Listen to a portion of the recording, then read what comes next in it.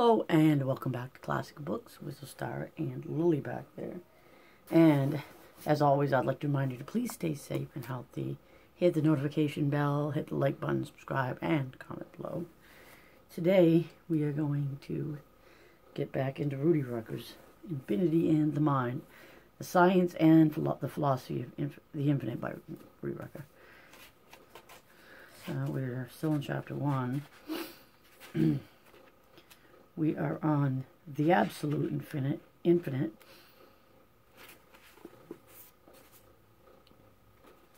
Let's see here. Okay, the absolute infinite. There was a certain type of non-physical entity that was not discussed in the last section. God, the cosmos, the mindscape, and the class V of all sets. All these are versions of what philosophers call the absolute. The word absolute is used here in the sense of non-relative, non-subjective. An absolute exists by itself and in the highest possible degree of completeness. As I mentioned earlier, Plotinus held that the one could not be limited in any sense. Thomas Aquinas, sorry. I just read that, I should know that. As Aquinas, the quintessential theologian, says, the notion of form is most fully realized in existence itself, and in God existence is not acquired by anything, but God is existence held subsistent. It is clear then that God himself is both limitless and perfect. The limitlessness of God is expressed in a form closer to the mathematical infinite by St. Gregory. No matter how far our mind may have progressed in the contemplation of God, it does not attain to what he is, but to what is beneath him. We have here the rudiments of the infinite dialectic process that takes place if we systematically try to build up an image of the whole mindscape. Suppose that I want to add thought after thought to my mind until my mind fills the whole mindscape. Whenever I make an attempt at this, I am collecting together a group of thoughts into a single thought, T. Now when I become conscious of my state of mind, T, I realize that this is a new thought that I had not yet accounted for. So I've improved my image of the mindscape by passing to the thought that includes all the elements of T plus T itself, viewed objectively. And I mean, as far as I'm concerned, God is everything. He is the universe, and the universe is him. And here's the receipt right there. So... And the universe is made up of mathematics, so God is, well, very difficult to describe, obviously, but the best way I can see it as is he's everything. Meaning he's all the universe. He's the earth, the sun, the moon, the stars, everything. But he's also and of course he's really not a gender, but he's all the living things, but he's also a singular thought too, but that's how complex it is. That he just encompasses everything, but he does have its own thought. It's not exactly the way the Bible's kind of, I'm not saying the Bible is bad, is not real, but it's set in a way that's easier for your layman to understand, but they try to describe God in a sense that makes it easier for people to understand, because it's hard for people to fathom. That's why they say we can't see God, because, well, how could you? I mean, it'd be in everything. Of course, it would blind you. It would, you disintegrate, because he is everything. But let me get off that and get back where I was at. So I improve my image of the mindscape by passing to the thought that includes all the elements of T plus T itself, viewed objectively. This is a dialectic process in the sense that the thetic component in one's instantaneous unconscious image of the absolute, the antithetic component, is the conscious formalization of this image, and the synthetic component is the formation of a new unconscious image of the absolute that incorporates one's earlier image and the awareness that they are inadequate. This process is most clearly understood if we start with nothing at all, as in the cartoon strip of Willy Willy in figure 32. That must be that's figure 32. It's on the next page here. Okay. What was it? Willy Willy is a character whose adventures I occasionally used to draw for the Rutgers Daily Targum when I was in graduate school there. That'd be Rudy Rucker. Notice that in each of the shifts, what takes place in the Willy Willy forms a thought that has its members of the last thought plus the last thought itself looked in another way. The thought of each stage has all of the previous stages as components. If we call the NTH thought T, we can define T in two ways. On the one hand, we can use in inductive definitions 2 equals 0 with a, and Tn1 equals Tnu. The T, it's mathematical things. I never really did do calculus. I know I could learn it if I tried. We have for any sets A and B, A, U, B means the set of all the sets that are members of A or B. On the other hand, we can use a different sort of inductive definition, Tn equals Tmm, more of those, more the calculations, I'll show you them, so reading it, which means T is the set of all T such that M is less than N. Some readers may have asked themselves if the thought T plus T really has to be different from the thought T, and the answer is not always. In the last section, we were looking at a mind, which has M as one of its components, such an M is already fully aware, and M plus M is no different from M in terms of sets. Yeah, I never found mathematics interesting till I started doing a lot of reading, realizing, well, I've always read, but started realizing that that's also, mathematics also encompasses everything. Universe, God, they all correlate. So I started finding it more fascinating then, when I could see that everything intertwined and correlated. It would seem in particular that God should be able to form a precise mental image of himself, insofar as the mindscape is God's mind. What I am saying is that one of the objects in the mindscape should be the mindscape itself. That is, the mindscape is an M that has M as one of its members. Now, any object in the mindscape is, in principle, something that one can perceive through one's consciousness. So it would seem to be possible for our minds actually to attain a vision of God or of the whole mindscape. Now, this seems to contradict St. Gregory's dictum and the general feeling that the absolute is unknowable. But there are two kinds of knowing, the rational and the mystical. The rational is I think we carry around with us in our everyday physical life, but then there's mystical when you get to the spiritual. If I know something rationally, then I have some thought that is built up from similar thoughts, which are in turn built up from still simpler thoughts. This regress is not infinite, but goes only through some finite number of stages before certain simple and unanalyzable perceptions and ideas are reached. My idea of house consists of a collection of ideas, each one of which represents a certain type of house, e.g. my house, brick house, hovel. Each idea of a type of house consists of ideas of various components and functions, doors, windows, shelter, which can in turn be explicated in terms of certain simple ideas, walking, vision, warmth. When I communicate a rational thought, what I do first is to show what the components of my thoughts are, and then to show how the components fit together. If one of the components of the final thoughts were to be the final thought itself, then this rational communication would be blocked by an infinite regress. To explain the thought, I would first have to explain the thought. I could not finish unless I had already finished.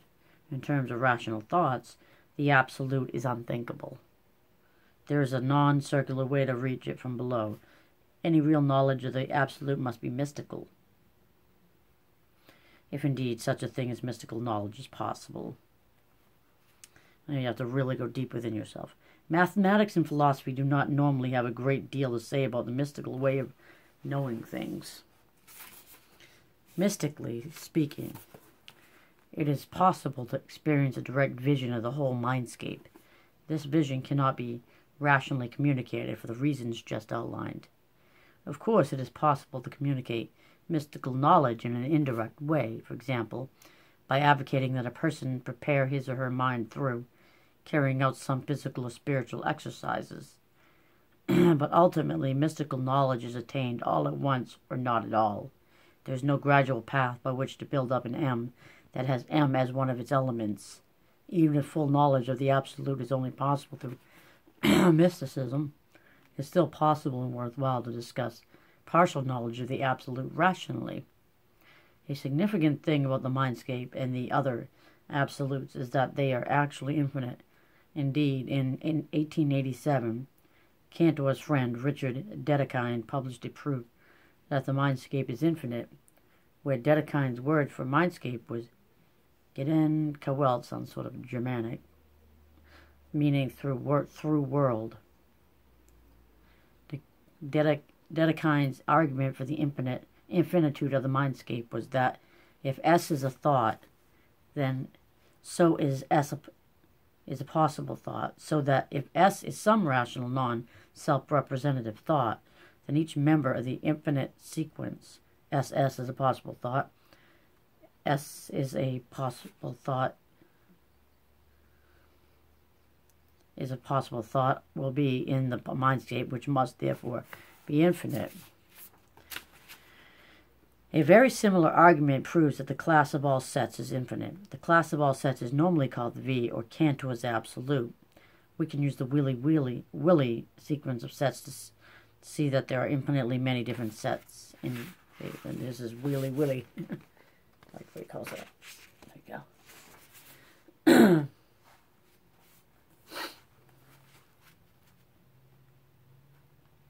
Dedekind modeled his argument after an argument that appears in Bernard Bolzano's Paradoxes of the Infinite.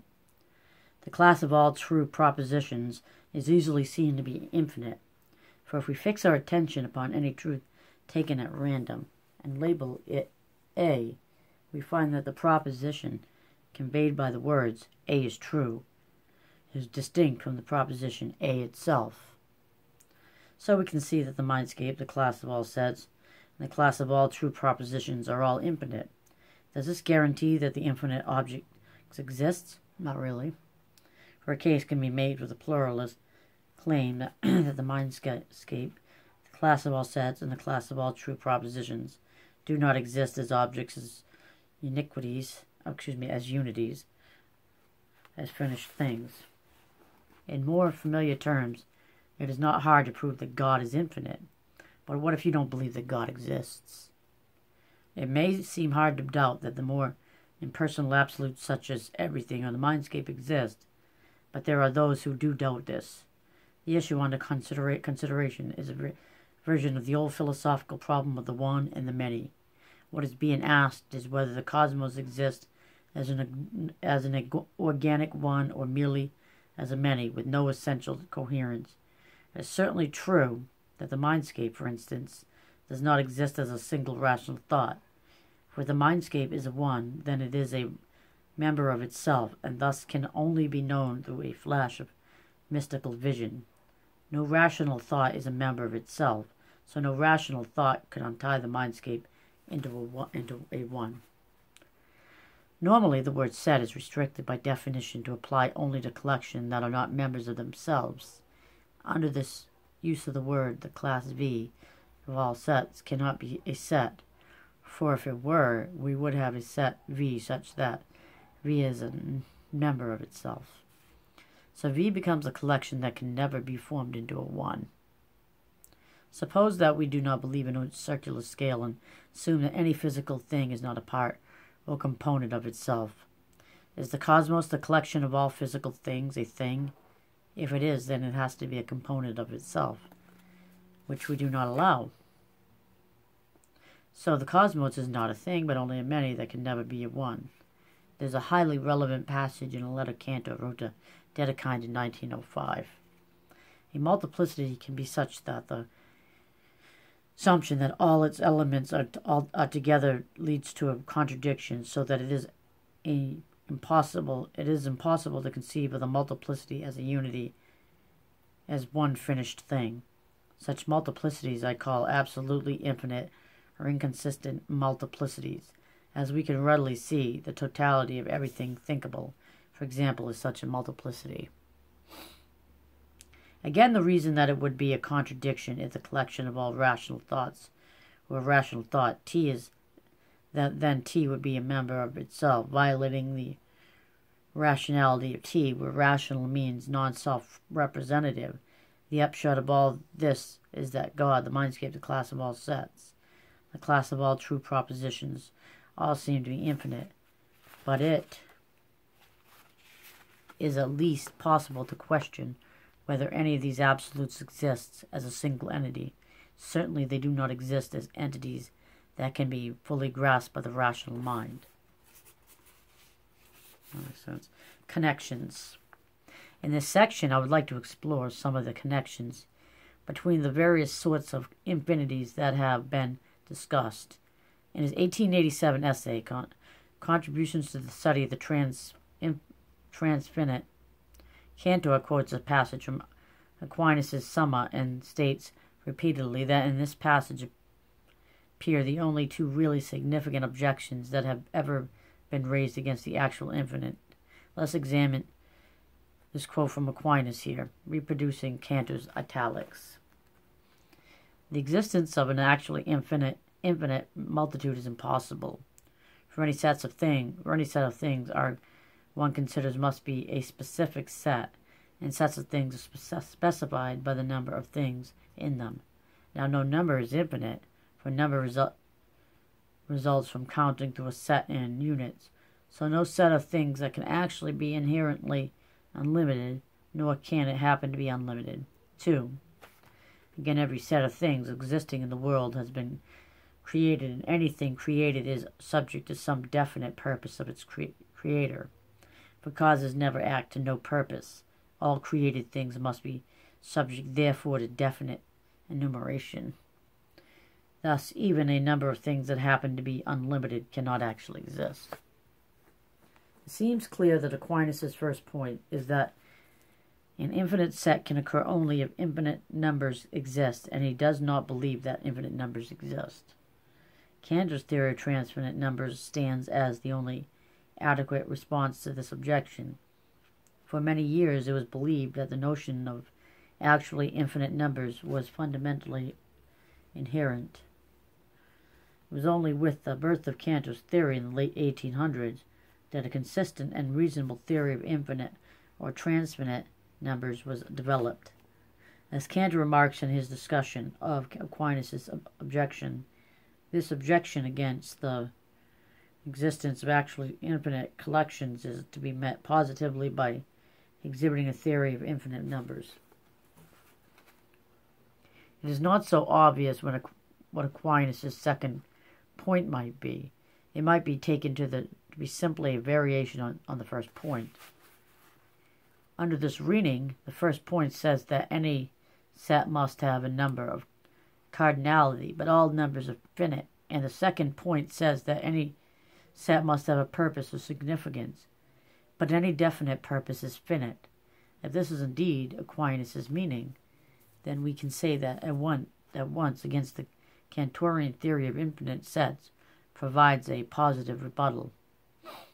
Aquinas' whole view of the infinite is not really tenable, for he held that God is infinite, but that no created thing is infinite. This contradicts a widely accepted principle known as the reflection principle.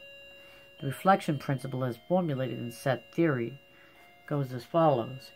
Every conceivable property that is enjoyed by V is also enjoyed by some set. Recall here that V is Cantor's absolute.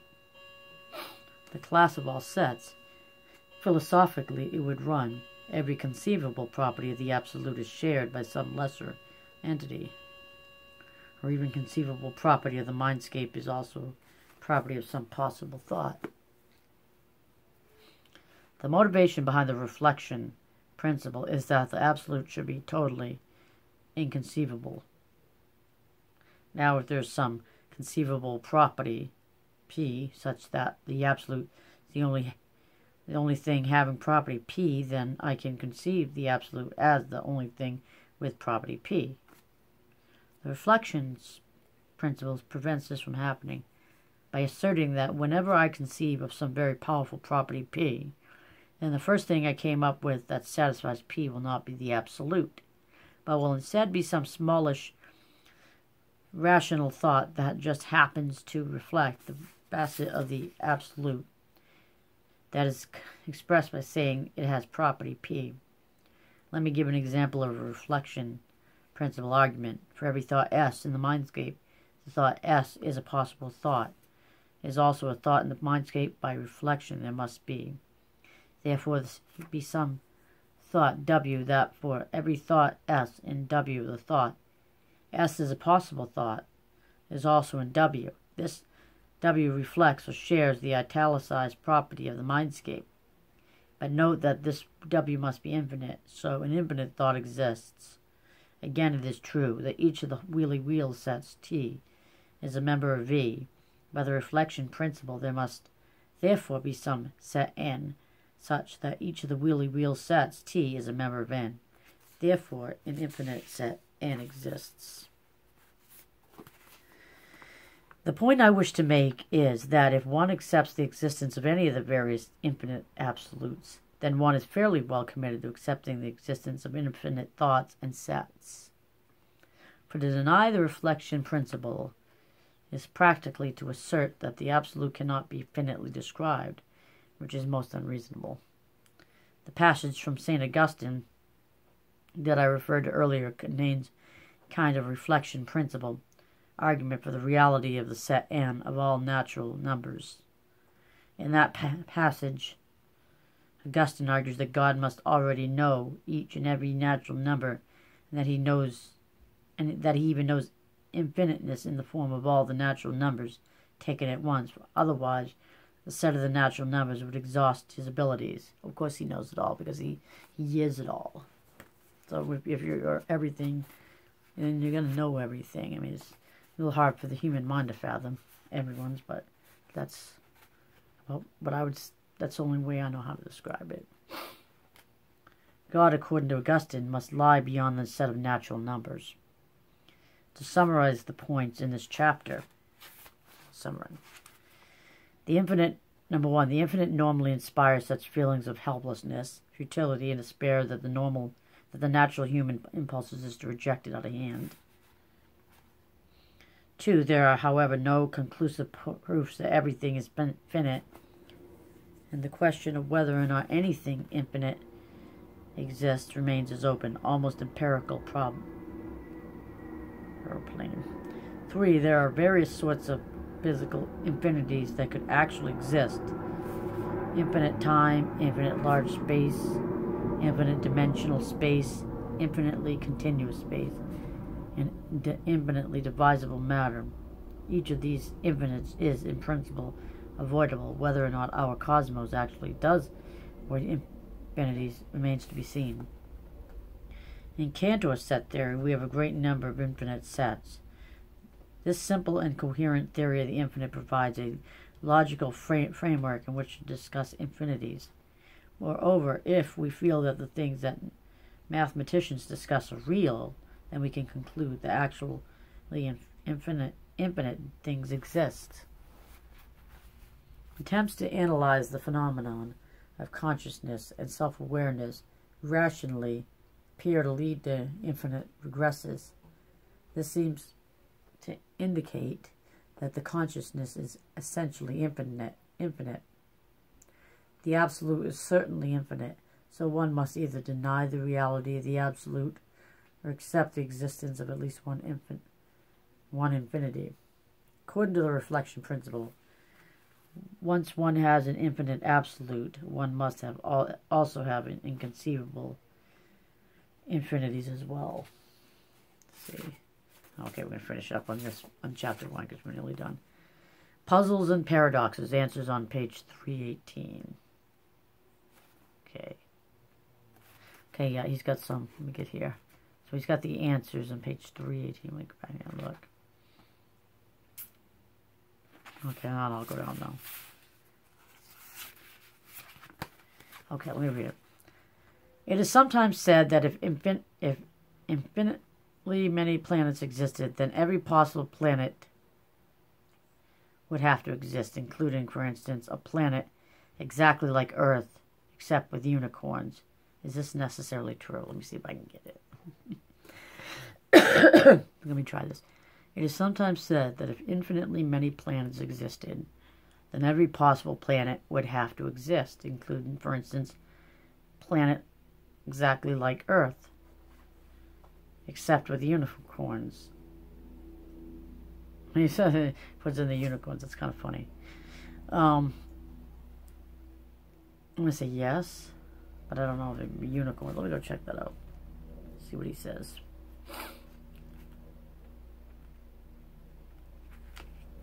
No, he said no. No, it is not. We can see this by considering a numerical analogy. Let E be the universe of all even numbers. E contains infinitely many numbers, yet it does not contain every possible type of number, to wit.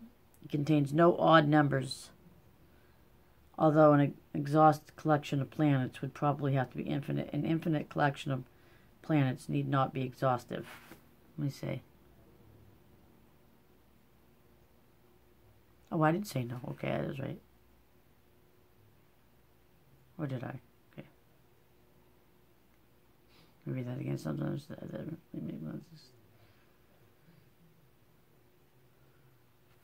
go back there. Some planets would probably have to be infinite. Okay, we can see this by considering a numerical be the universe of all even numbers. E contains infinitely many numbers, yet it does not contain every type of number, to wit. It contains no odd numbers, although an exhaustive collection of planets would probably have to be infinite. Oh, he's just saying probably, not necessarily. Okay. Let me try the other one. 2. Consider a very durable ceiling lamp that has an on-off pull string. Say that the string is to be pulled at noon every day for the rest of time. If the lamp starts out off, will it be on or off after an infinite number of days have passed? Okay. After an infinite, well, if it's durable, but it's hard to say. I wouldn't, not necessarily. That has an on-off pull string, so string is to be pulled at noon every day for the rest of the time. Lamp starts out off, will be on or off after an infinite number. I'm bad for that. These are past. Let's go see what it says. The lamp could in fact be either on or off. That's what I was thinking, but I didn't know. I don't pretend to understand a lot of math. The lamp could in fact be either on or off after infinitely many days. Information about its state after any infinite numbers of days is not, that's what I was thinking, but it's not enough to enable us to extrapolate past infinity. What makes this question interesting is that it is possible to give an argument that seems to indicate the lamp will be on, as well as an argument that seems to indicate the lamp will be off. Yeah, because he's going on, okay. On, the light starts out off, and then we turn it on. Each time we turn it off again, we immediately turn it back on. Therefore, it must ultimately be on. Each time we turn the light on, we immediately turn it back off. Therefore, it must ultimately be off. This type of lamp is called a Thomson lamp and will be discussed again later with reference to the Grandy series. Okay, let's go back to the number 3. So I make a fool of myself. Oops, put that there. Okay, there we go. 3. For each observer O, or 0, there is some fixed upper bound end to the number of stars that O can physically see. Therefore, for each observer, the universe is finite, Does this imply that the universe is finite? Let me see, read that again. Oh, there's some fixed upper bound end to the number of stars that zero can physically see. Therefore, for each observer, the universe is finite. Does this? No, it doesn't. Wouldn't, because, well, you can only see far. I can only see so far. Back to 318. He says no. There is a temptation to say that if everyone thinks the universe is finite, then it really is finite. Infinite to our minds. Indeed, can't argue something like this in the first antinomy of pure reason, but the argument is fallacious. Just because each natural number is finite does not imply that the set of all natural numbers is finite. Looking at this another way, we can point out that if there are infinitely many observers, then the combination of their various finite perceptions can also be infinite. Okay. 4. I have 5 fingers on my left hand. Okay. Means the same thing as when I count up all the fingers on my left hand. The last number I say is 5. What might I have fingers on my left hand mean? Okay, well, I'm just going to go see what this says. I'm not sure.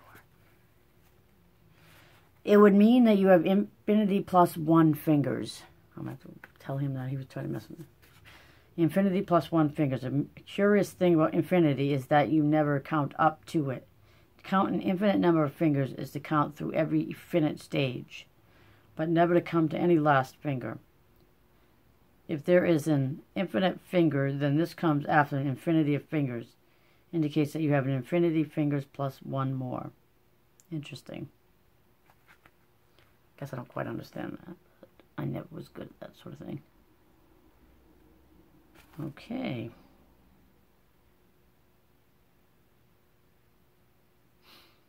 Okay. Number 5. Suppose that we find an infinite number I that is the largest possible number. But now, what about 1 plus 1? Okay, let's see what he says. 1 plus 1 could not exist since it would have to be bigger than, or was that I plus 1? I think it's 1 plus, okay. Since it would have to be bigger than I, which was assumed to be the largest possible number. But whenever a number x exists, then x plus 1 exists as well. So if I plus 1 does not exist, then it must be that I does not exist. So we see that we can, in fact, never find the largest possible number. This is a version of the Baralti-40 paradox, which is discussed later.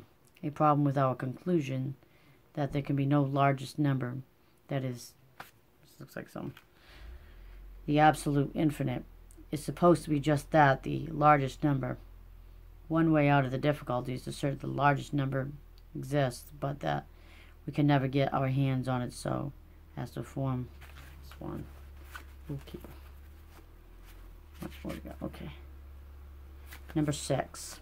In the little known field of enumerative geometry, it is said that there are infinite points on a line and infinite points in a plane. There are said to be infinite 2 lines in the plane as well.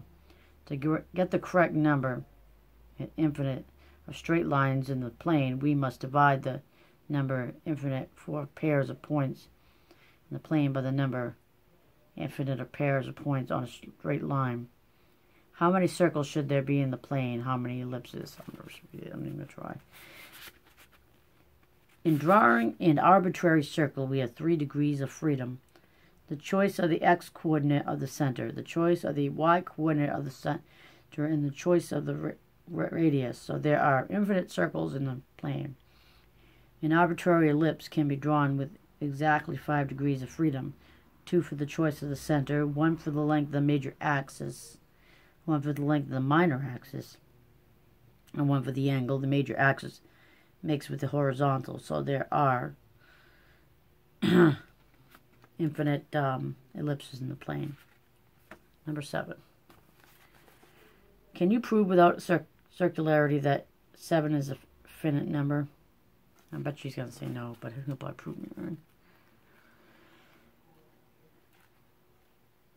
All right. And that's number 7. Okay. He said yes. I thought he was going to. If you say that 7 is 3 plus 4, and if you agree that 3 and 4 are finite, and that the sum of 2 finite numbers is finite, the kind of argument which is not acceptable would be to say 7 is the sum of a finite number of 1 plus 1 plus 1. Well, you get the point. For here you are assuming that the given string of 7 ones is finite, and this is just what needs to be proved. By the same token, counting up to 7 involves 7 steps cannot be used in a proof of the finiteness of 7.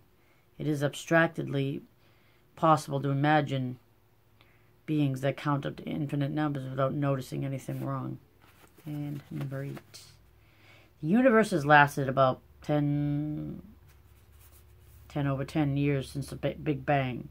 There are about 3 times 10 over 7 seconds in a year. According to quantum mechanics, the usual conception of continuous time does not extend to intervals shorter than 5 times 10, 44 seconds. So we might think of this unit as being kind of instant faster than which nothing can happen. How many instants of time does that come to so far? Is it reasonable to argue that larger numbers such as 10, 100 do not yet exist? Let's see what he says. 6 times 10, 60 instants so far. Whether one regards as real those numbers, which could never physically exist, is a debatable topic. My inclination is to say that the world of mathematics exists outside of and independently of the physical world, the actions of human beings. That makes sense. The quantum mechanical lower bound and unmeaningful time lengths is, by the way, sometimes called a jiffy, as in, I'll be back in a jiffy. As mentioned, a jiffy is something like 10:44, 10:43 seconds. A discussion of the jiffy is found in Paul Davies' Other Worlds, Simon & Schuster, New York, 1980. I didn't have to read that, but that's the book that it's in. Okay. Number 9. Say that the space we live is infinitely large. Okay, let me reread that again. Say that the space we live in is infinitely large. Consider an infinite line L contained in our space. L is infinity yards long, and L is infinity feet long. But since each yard is 3 feet, L is also 3 times infinity feet long. How can infinity equal 3 times infinity? I'll read that because I'm not into that kind of mathematics. The mathematics of infinity is different from that of ordinary numbers. In a certain sense, the ordinal sense, 3 times infinity, really is different from infinity. But in the sense intended here, the cardinal sense, 3 times infinity, is precisely equal to infinity. Indeed, the example given is a proof of the fact. And number 10 of the puzzles and he gives us. Here is an example of an infinite regress. Suppose that some person wishes to prepare a text in which every appearance of the letters man is replaced by the letters woman. If this is originally adhered to, then man and woman become woman and woe woman, then woe woman, and etc., etc., etc., and so on and so on. What do you reach in the limit? Full equality. I like that. With with an infinite number of woes in each case. Okay. Well, I proved I know nothing about quantum mathematics or infinity, but it's still always fun to learn or read and expand your knowledge. But if you enjoyed this video, please be sure to hit the like button, subscribe, and comment below. Hit that notification bell, and always stay safe and healthy. And please be sure to get on with me as I end my learning in Rudy Rucker's Infinity and the Mind in Chapter 2, and that will be 2, all the numbers. Please join me in my learning experience with Lil. Have a great day.